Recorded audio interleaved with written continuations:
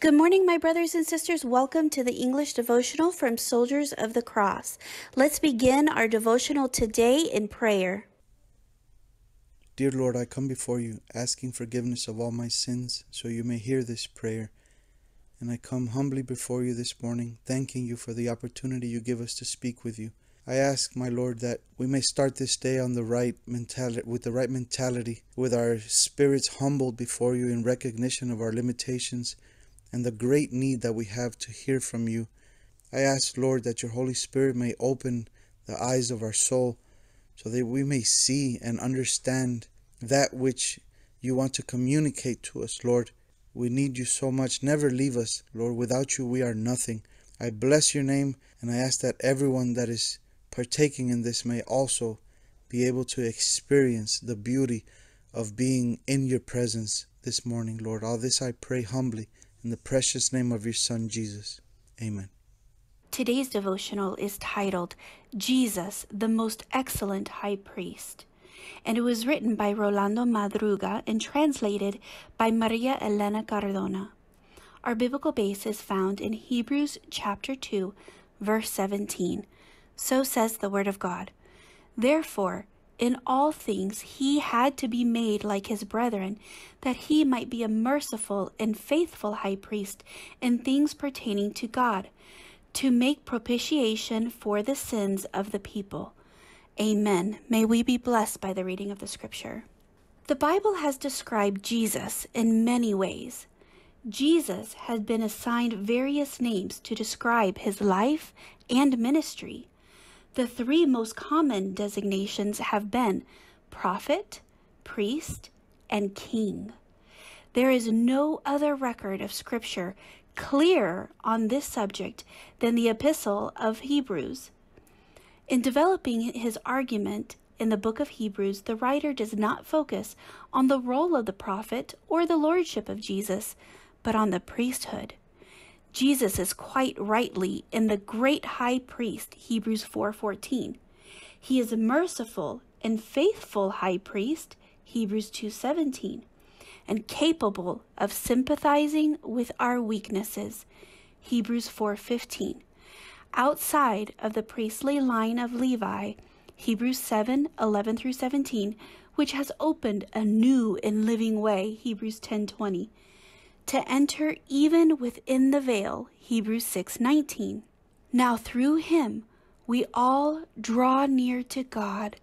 The writer of Hebrews intends to show that Jesus is superior to all the priests, sacrifices, and covenants that preceded.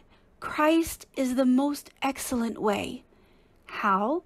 Because Jesus is the superior priest who offers a superior sacrifice and is the mediator of a superior covenant through his own sacrifice, his life. Such a high priest suited us. Amen. Jesus, our great high priest, he came down from his throne above so that he could make right our sins. Before you and I were even in existence, Jesus paid the price for our sin. He settled our debt. That's why he is our great high priest. We don't need anything else except for Jesus.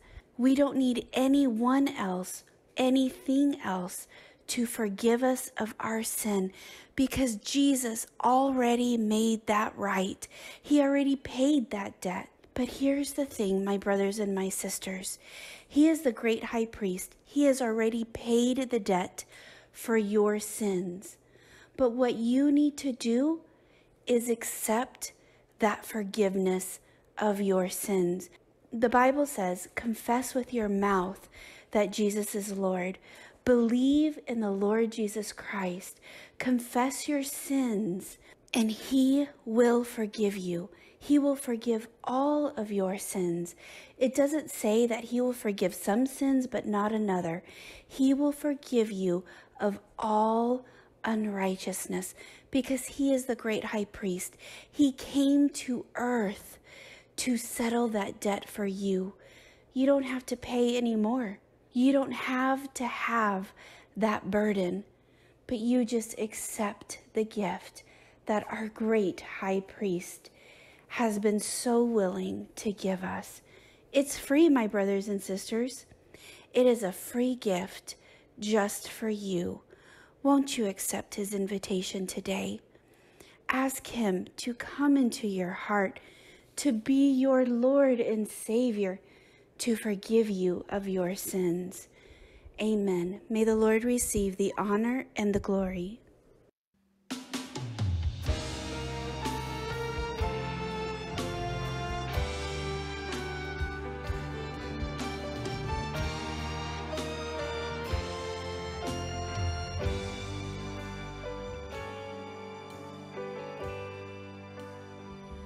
There is a blood that cost a life,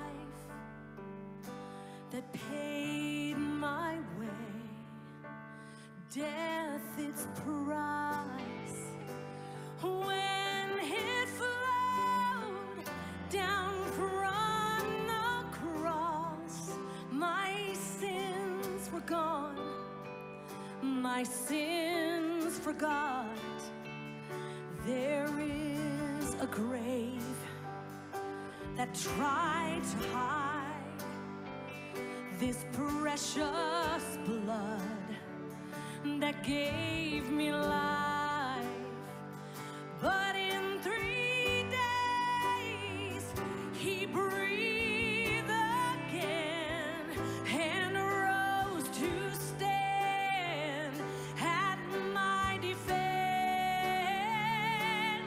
So I come to tell you he's alive, to tell you that he dries every tear that falls. So I come to tell you that he saves, to shout and to proclaim that he's coming back for you.